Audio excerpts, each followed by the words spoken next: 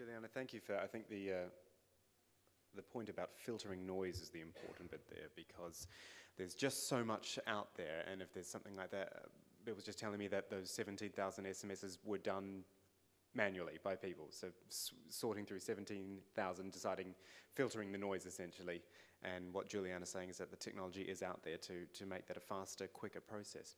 Let's move on, because we are a little bit behind time, unfortunately. China. Hear it in the news a lot, internet censorship, Google versus China debate. We've got Kaiser Kuo with us, who is from Youku, is that correct? Youku.com, which I'm told is one of the, or the leading video file sharing site in China. Kaiser, come on up. Thank you. Just gonna, can I get this out of the way? Just want to kind of read off of this. I don't need it. I just need to throw my PC up there. Thank you.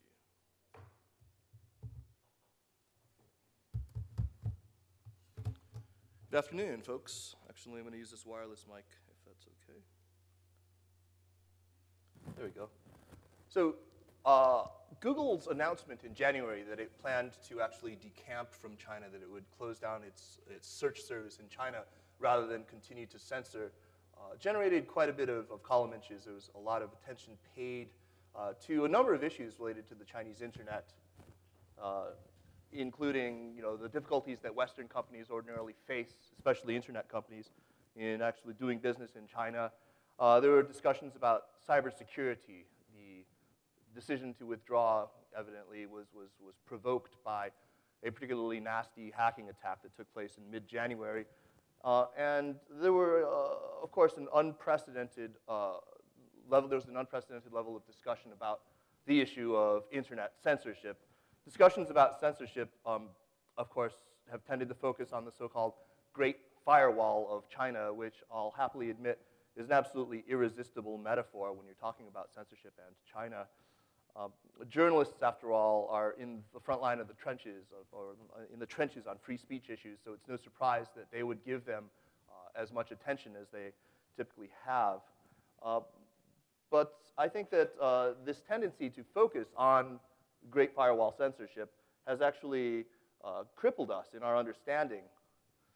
It's understandable that this would be so. Google's position really fit very neatly into a well-established narrative of an American company. In fact, Google, I think, more than any other American company, embodies a lot of values that liberal Western democracies hold very dear. And there it was, slipping very easily into the role of a protagonist, taking on an oppressive Chinese regime. You could easily imagine Sergey Brin standing in front of the tanks in Tiananmen Square. There is no question in my mind that censorship is a very important, very salient feature of the Chinese internet landscape.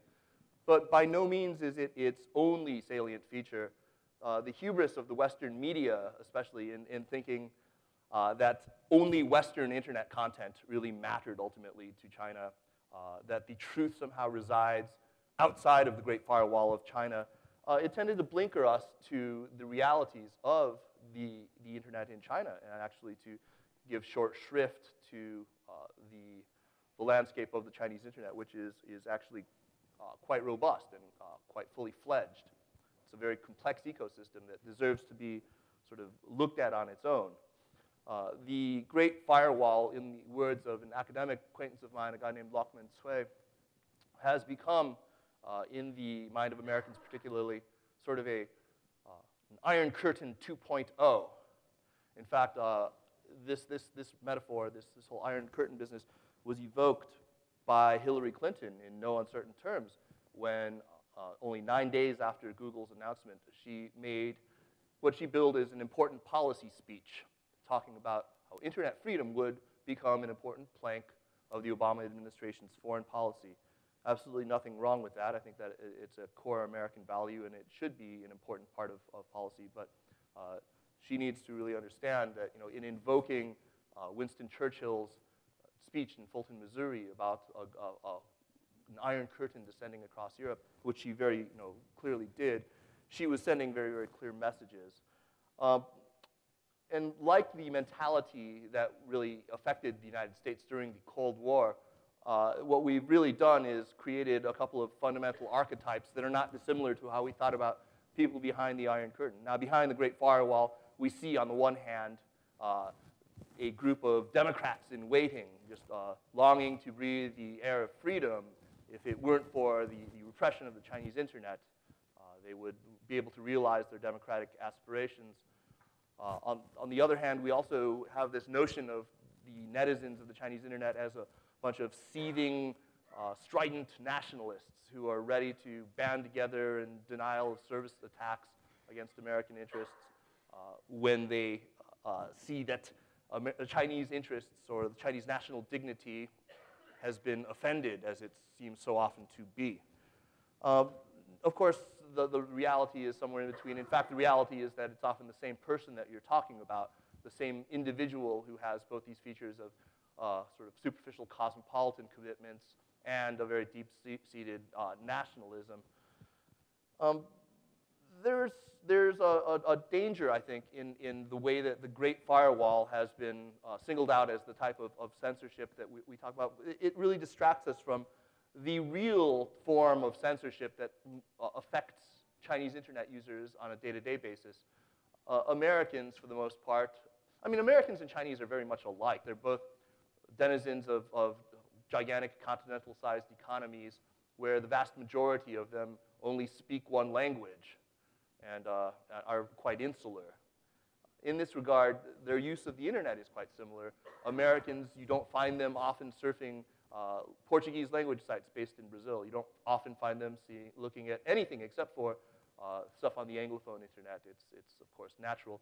And the same is true of Chinese. They rarely actually go outside of China in their peregrinations around the internet. In fact, it's very, very rare that they bump up against the so-called Great Firewall of China. That's not to suggest that the fact that Twitter, YouTube, and Facebook, and a host of other sites, you know, the usual suspects, the rights sites, you know, Amnesty International, Human Rights Watch, organizations advocating for Tibetan independence or for Xinjiang independence. Of course, all of these are all blocked, and of course, that's a thing that I find to be you know, very regrettable.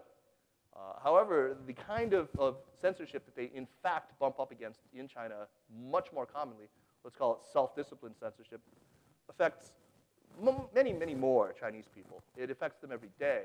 It's a kind of censorship where, like I said, we'll call it self-discipline.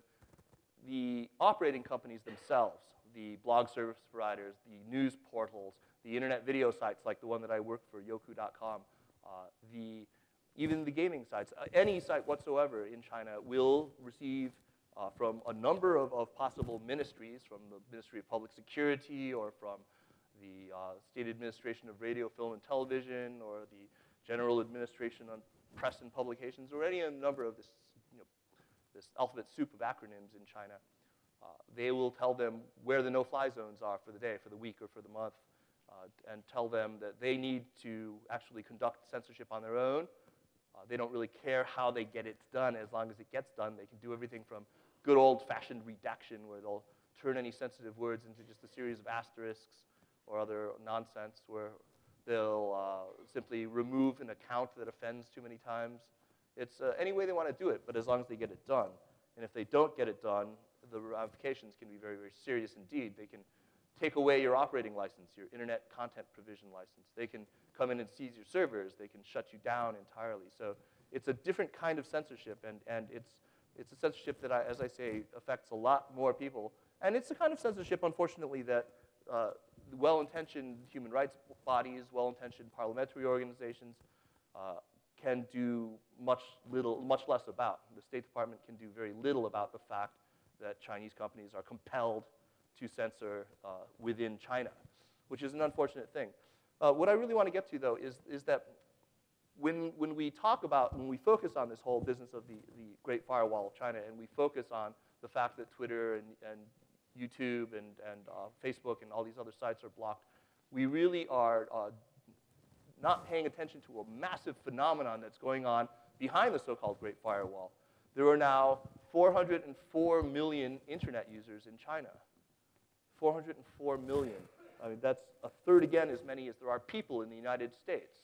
It's an absolutely mind-boggling number.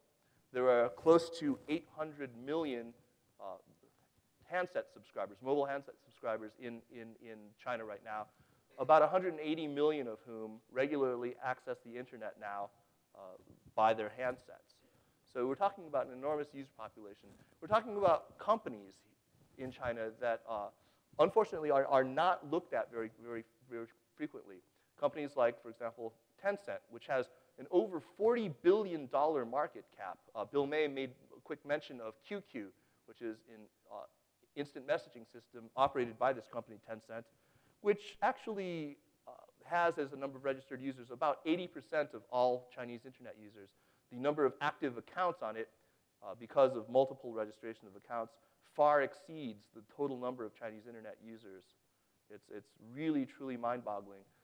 We talk about Facebook as the world's biggest social network, but if you count the social media, SNS users of Tencent's one, which is called Qzone, it actually comes very close to the total number of Facebook users. It's really astonishing, and yet most of us have never actually heard of these companies. Most of us never actually pay any attention to what's happening behind the so-called Great Firewall, and I think that's much to our detriment because we really don't understand that it's an extremely well-developed ecosystem, that it's quite fully fledged, it has an enormous number of companies doing just about any type of service or application or form of content provision that we can find among Western companies. Some of them are actually quite innovative and have done things that I think we really ought to be paying attention to because we will be learning from them.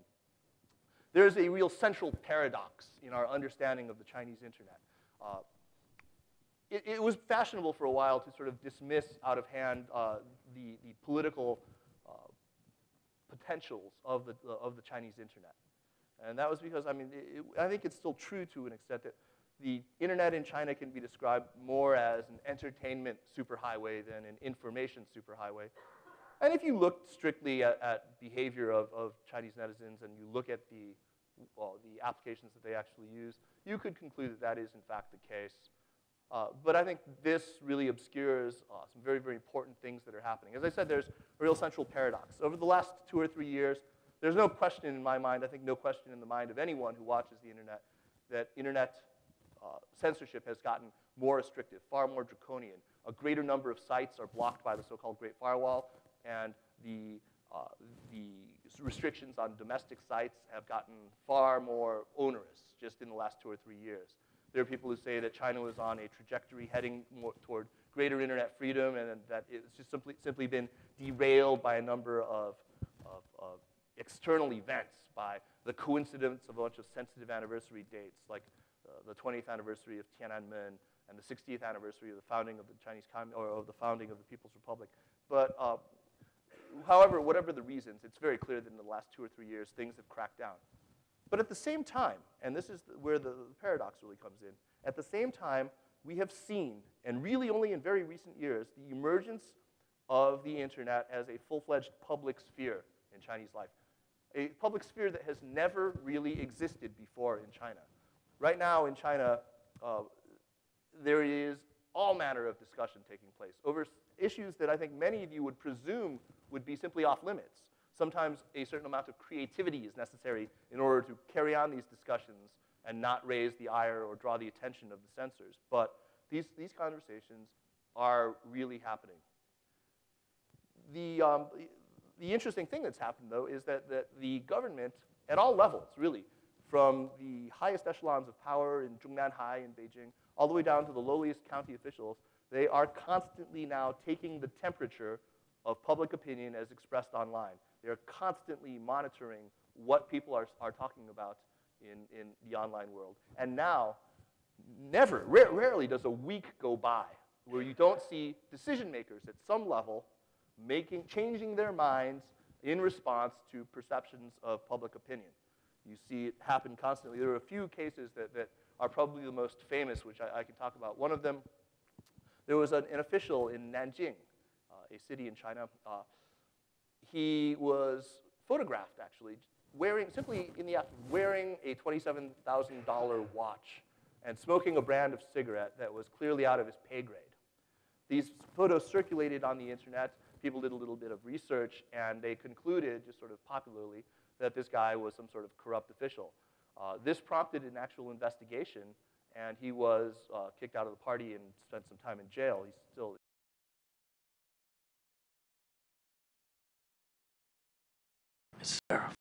phenomenon. I want to speak while I'm here just about a couple of things that I think everyone in the room here wants to advance internet freedoms in China, and I certainly do. But I worry about some of the things that I'm seeing happening.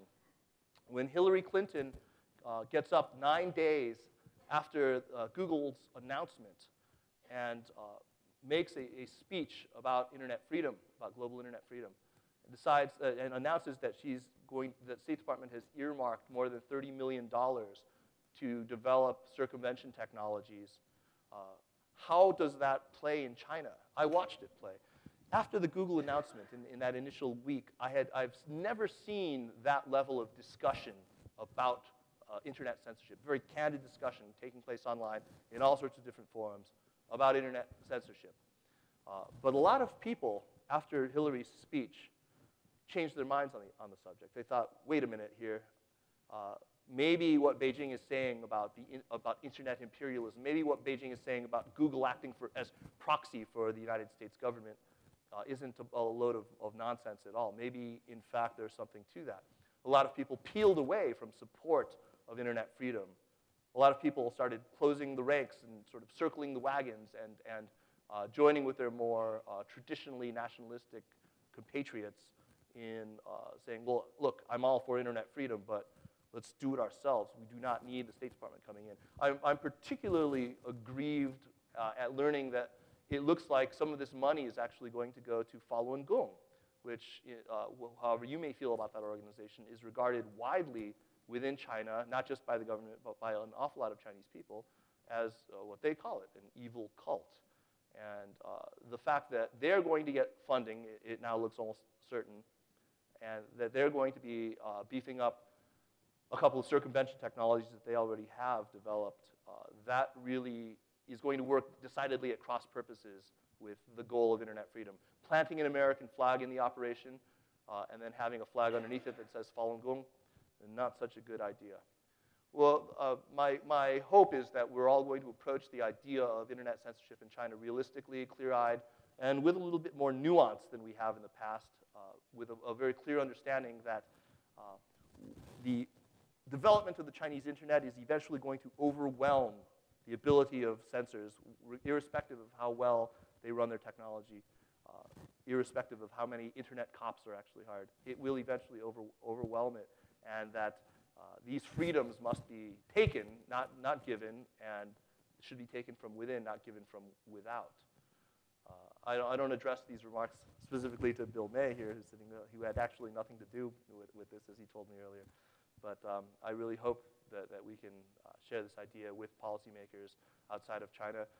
When the Director General here talked about an initiative for internet freedom by Al Jazeera, I applaud that. I applaud private initiatives. I applaud anything that comes from non-governmental organizations, that comes from news organizations like that who have a vested interest in it. But when it comes from states, I start to worry. Anyway, I think I'm probably chewed up my time here. Thank you very much, and I look forward to taking questions during the Q&A session.